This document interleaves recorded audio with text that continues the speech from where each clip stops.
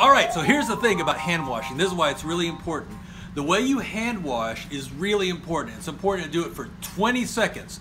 And make sure when you hand wash that you get between the fingers and behind the hands, on the back of the hands, and you get it on both sides. And then also, it's really important because the things that you touch are generally the tips of your fingers. So it's important when you wash that you use your palm to scrub the tips of your fingers on both sides. And then you want to get your thumbs. So scrub your thumbs. Again, use the palm to scrub your thumbs on both sides. And again, 20 seconds, and use good soap and water. All right? Any soap and water works.